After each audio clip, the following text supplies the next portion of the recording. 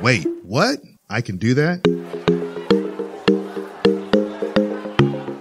This is Eric Bell with Wait, What? Financial matters that matter for business and the people that own them. On this episode, it is my pleasure to have David Greenberg, principal and partner for Tax Group International, where he's been the principal and partner for Tax Group International for almost 2 decades with me today.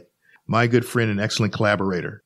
David is a tax attorney, simply put, but has several designations after his name that speak to his expertise. David, you have more letters after your name than I have in my name. I know you got your bachelor's at Boston University in finance and marketing, but I also note you have an USTPC, or our United States Tax Court Practitioner. You got your LLM at Thomas Jefferson University, your MSA in Tax and Accounting at Bentley College. You are an enrolled agent. You have a CPAA and have a PhD in Business Process Management from Canterbury University. And as principal for TGI, you work on international, corporate, partnership, and tax planning strategies, including extensive structuring of international holding companies and other structures for both inbound and outbound companies. Tax controversy work include substantial international tax related to Subpart F, foreign personal holding companies, debt equity issues, dividend withholding, utilization of low tax jurisdiction, utilization of foreign tax credits, hybrid entities, and partnership tax issues related to the redemption, obligation, and allocation of partnership items, development of research and development credits. Thanks for joining us today, David. You're welcome. I'm glad to be here. You know, David, you have added a tremendous value to several of my clients on many fronts, and they're all grateful for you and what your firm has done and your expertise. But today I wanted to focus on research and development credits or incentives. I've learned over the years that this is a specialized area. Not all firms or CPAs have the background or person power to execute in this space. These credits have been around since 1981, but I was surprised to learn that only 95% of the companies that qualify for them actually take advantage. And I want to ask you, could you share with me and the audience what research and development credits are, or R&D credits? Sure. In general, a research and development credit is a credit for expenses incurred by taxpayers for improving a process, for creating a product, for developing a product, or just improving how their business runs. And if the taxpayer can capture those costs in a way that's acceptable to the IRS, there's a credit available equal to 20% of those costs. It gets some limitations against it, and it gets it down to about 6.5% of the cost will be the credit. But if you can capture the costs that any company uses to improve a product, improve a process, develop a product, or develop a process, it's eligible for the credit, assuming that they go through some sort of scientific method, which essentially means a process of experimentation as part of that whole process. With R&D credits, can you answer the difference between a credit and an expense against your income? Sure. An expense is a deduction. So if you have company X spends $100 on a salary of one of its employees, it can deduct that salary against income. A credit goes directly against taxes. So if someone has a $100 credit, a company, it can reduce its taxes directly by $100. Okay, so a credit is a little bit better than I would say a deduction in many ways. Right. Okay. That's correct. David, could you tell me what some of the industries are that may qualify for R&D tax credits?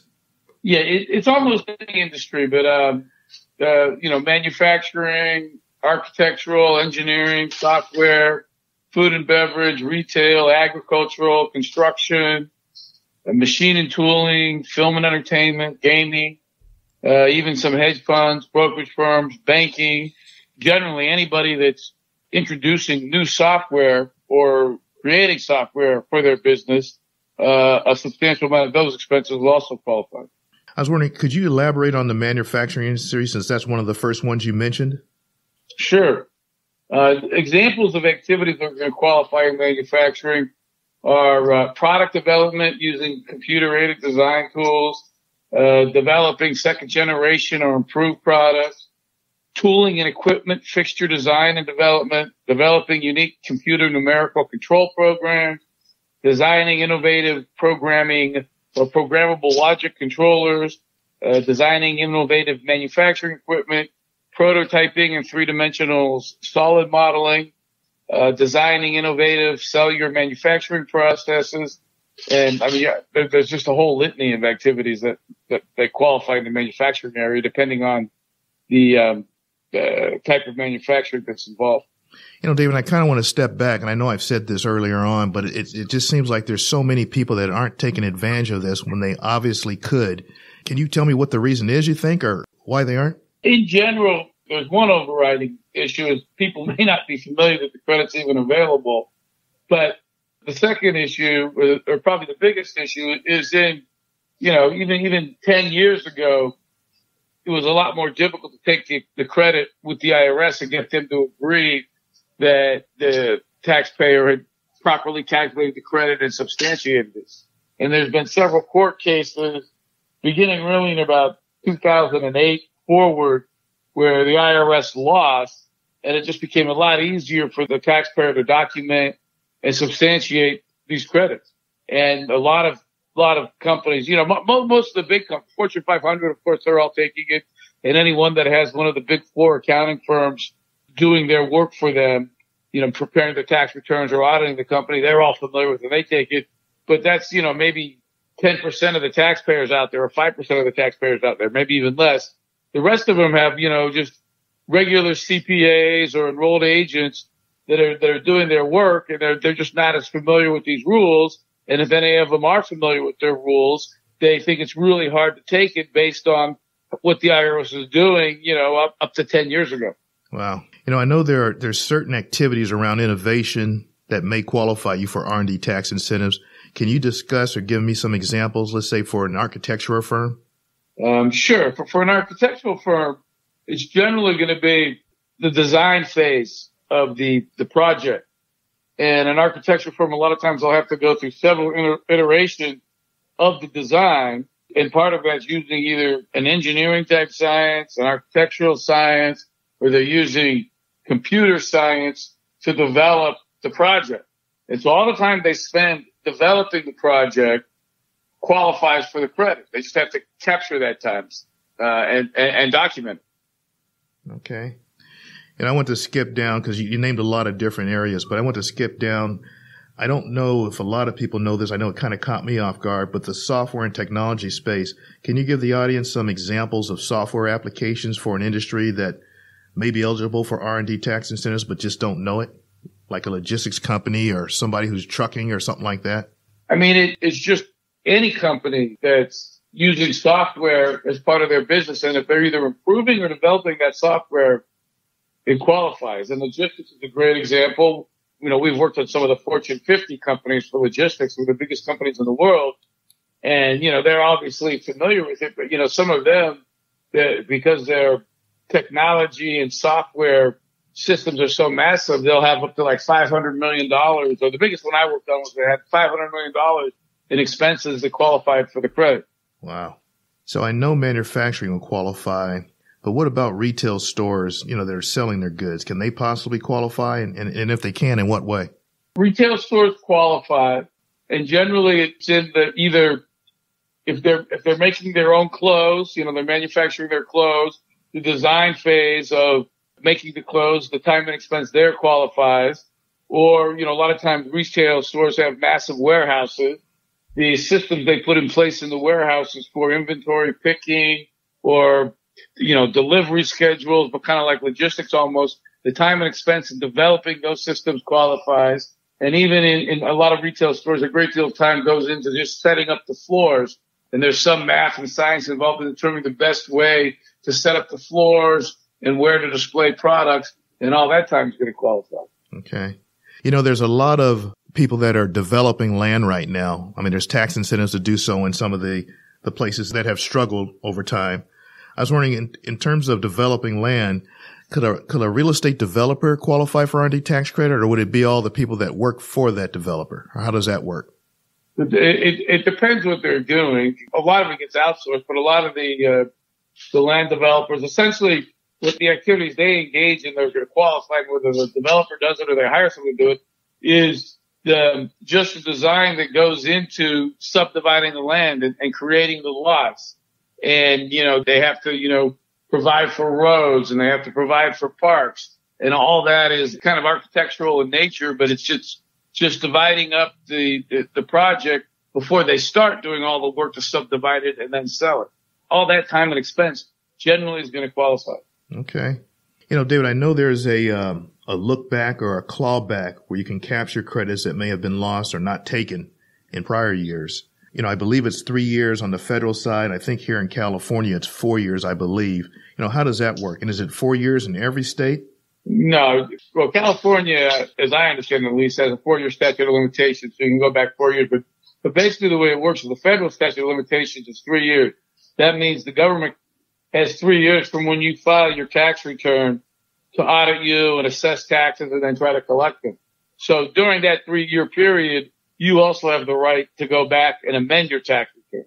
So for federal purposes, you can go back 3 years to amend your tax return and take the credits. And for state purposes, most of them, I think, are 3 years. But I think California has a special carve out for its 4-year statute of limitations. But each state has its own number of limitations or years that you can actually go back. Yes, okay. That's correct. Okay. And again, David, I know this is a specialized area, but what's the first step if a client wants to get started with you? What do you need, or what's needed to get started? To get started, all we really need is their website or some description of their business, and then some, financial information. It doesn't have to be detailed, just what their sales are, their cost of goods sold, or their other costs, and their employee salaries.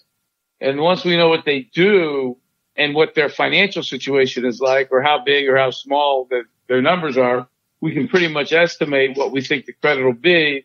And one of the tools we use to figure that out is a publication by the IRS. Every year, the IRS publishes about, statistics from 3 years ago, but they list out all the industries we've been talking about, and the revenues and the expenses of the companies involved, and the tax credits that they're taking. So it's pretty easy to get a general estimate. There's a fair amount of detailed work on our part that comes after the fact to support and document the credit. But just to get a general idea, we just need to, either their website or a description of the business and simple financial information. Some of it we can get off even Dun & Bradstreet to figure it out. Okay. And then one big question everybody wants to know is, how do you get paid? Well, we do generally is we charge by the hour, but our rates are pretty high. And so what we do is we cap those rates based on a percent of the credit. And we say in no event will our rates exceed 25% of the credit amount that we develop and that is used on the tax return. Okay. So if you find them credits, you get 25% of it then, basically. Or our rates if that number comes out smaller. Okay. One of the two. Okay. So David, you've gone through a lot with me. Is there anything that I've missed that you would like to share with the audience before we sign off, or? The only thing I'd point out is that it's just become a lot easier to deal with the IRS and get the credits. There's a case called Suter that came out about 4 years ago where the IRS had basically, or not the IRS, the tax court said, all you need to do to document a credit is have a list of your employees, a list of their job titles, a list of their salaries, and then someone with knowledge of what they're doing allocate their time to activities that qualify for a research and development credit. It's going to be a supervisor of the employees or the employee themselves, and all they have to do is be able to describe what activities the employees engage in that qualify, and then they estimate how much time they spend. It has to be a reasonable estimate, and that will satisfy the documentation requirements for the credit. I'll make it sound a little simpler than it is, but it just changed the rules a great deal because, before that, the IRS was trying to say you needed time reports or you needed the employees to sign off on exactly what's being allocated or how much time they spend, et cetera. And also in the software area, it got a lot easier. After 2010, there was this court case called Federal Express where the court held essentially if you're improving a software package or developing software if you properly capture that time and expense, that will qualify. And before the IRS had all these tests about innovation and economic risk and cost, and the courts just said, no, we're done with that. And they just made it a lot easier to document the credits. Every business out there qualifies. It's just a question of being able to document how much time and expense are being incurred in research and development type activities. So this is, the way I look at it, David, this is an incentive that the federal government has put out there for you to engage in activities in the United States and do stuff here, hire people, and keep people here versus taking things offshore. Yep, that's correct. Okay. Well, if there's nothing more, David, I appreciate you taking the time to talk to me and hang with us. If you want to get hold of David, please feel free to email me at eb@wait-what.biz. Thanks, David. Thank you, Eric. Nice talking to you. All right. Be sure to subscribe and listen to next week's episode on the LIRP, or Life Insurance Retirement Plan, with Sean Bragdon of BGA Insurance. I didn't realize this is a tax-favored way to save so much money towards your retirement in the tens or even hundreds of thousands of dollars if you want to on an annual basis, and you can pull the money out tax-free. So it should be a good episode. Stay tuned.